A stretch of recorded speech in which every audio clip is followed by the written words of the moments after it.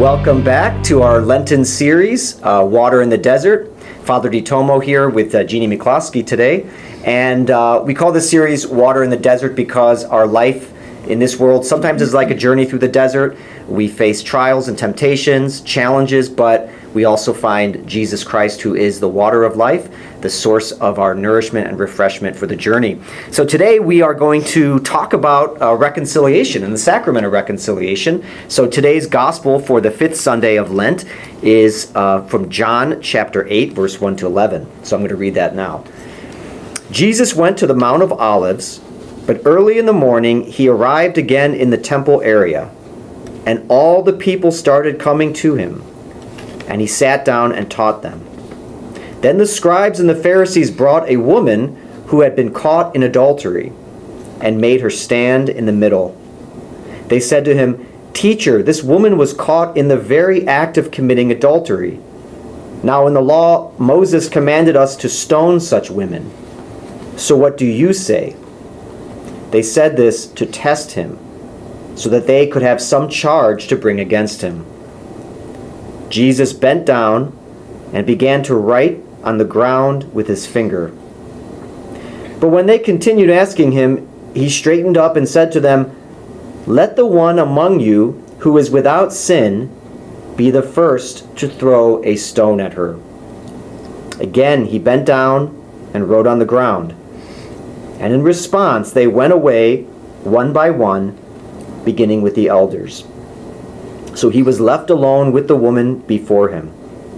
Then Jesus straightened up and said to her, "Woman, where are they? Has no one condemned you?" She replied, "No one, sir." Then Jesus said, "Neither do I condemn you. Go, and from now on, do not sin anymore." This gospel of the woman caught in adultery, we hear those words of Jesus, "Neither do I condemn you," right? Those words are so liberating. They're so freeing. And he says then, of course, "Go now and sin no more." And this is a lot like what we do in the sacrament of reconciliation when we bring our sins to Jesus and we don't experience condemnation, and we are given the strength with God's grace to go and try to sin no more, to be transformed, right? So, Jeannie, my question for you is how is your experience of the sacrament of reconciliation, and really how you've experienced and encountered Jesus Christ through the sacrament of reconciliation, how has that transformed you? Well, it has been many, many years since I had my first reconciliation, 1952, as a matter of fact. So I think of my life kind of in like 4 volumes, you might say, and I'm on volume 4 right now, obviously. Okay. But when I first received reconciliation, I heard Jesus. We were taught about, what was going to happen and the grace that we would get.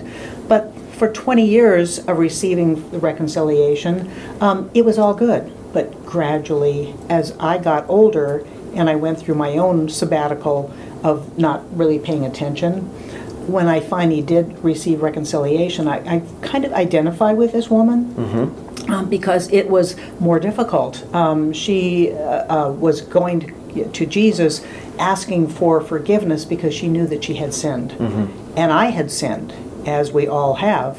But during those 20 years, the sins were greater because I was not paying attention. I was not listening to the Word of God, and so therefore it was easy to sin when you're not listening, and you're not loving, and you're not, hearing His forgiveness.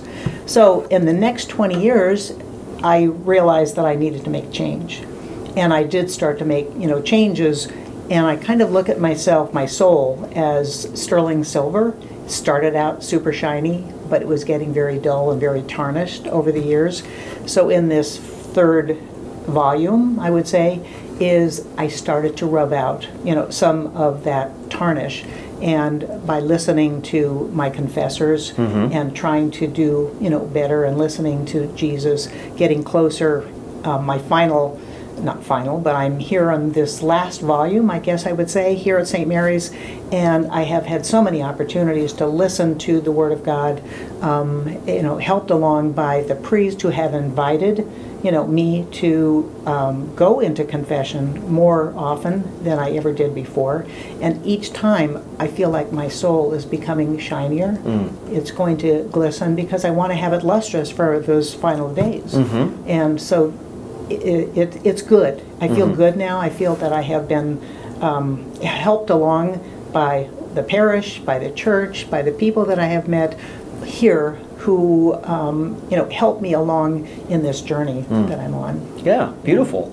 If someone said to you or asked you, okay, you go to confession, you must experience Jesus in that confessional. What's Jesus like from your experience of the confessional? Jesus is very approachable, very kind, very loving. I do feel that way, that when I walk inside and even if it's a face-to-face confession or with a door, that I do feel that you, my priest, is in persona Christi. I feel that it is Jesus, and it's comfortable. It's more like talking to a father.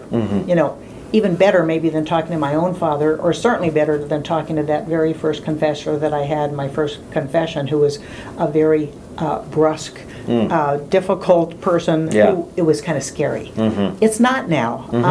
I think maybe I'm more open to it. I realize that the graces that I'm getting is more than I ever anticipated throughout my years, because now it's much easier to listen to my confessor and helping me along on this journey, on this meeting, you might say. That's beautiful. And so if there's anyone out there who's saying, look, I'm watching this video, but it's been a long time since I've been to confession. It's been, oh boy, 15 years, 20 years, and I don't know where to start, and I'm scared because I haven't done it in a while, and I'm scared to go to that priest in that little box or whatever. If there's anyone who's there, what would you say to them for advice? Oh my God, come on in.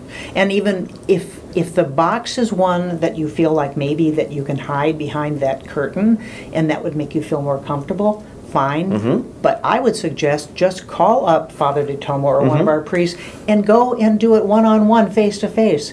It's like a conversation. You're having a conversation with Jesus much easier. You can pour it all out, and more will come as you're having that meeting. Beautiful. And I would agree with what Jeannie says. From the other side of the confessional, as priests, we really do try to let Jesus work through us. We're not perfect. We're not sinless. I'm not the Savior. But because I'm an ordained priest, Jesus says, "Will you be my ears and my lips? Lend me your voice, so that I could say the words of absolution through you." And it's just, and the Holy Spirit's at work in confession, right? It's not really hard to do it as a priest. It's just you let the merciful Jesus speak through you. And I just want to end maybe with this: these words of Jesus, where he says, "Neither do I condemn you. Neither do I condemn you." Yes, he offers that challenge. He says, "Go and sin no more," because when we leave confession, we should try our best with God's grace to avoid those sins. But in our weakness, we may stumble on them again. So we're trying to live a transformed life.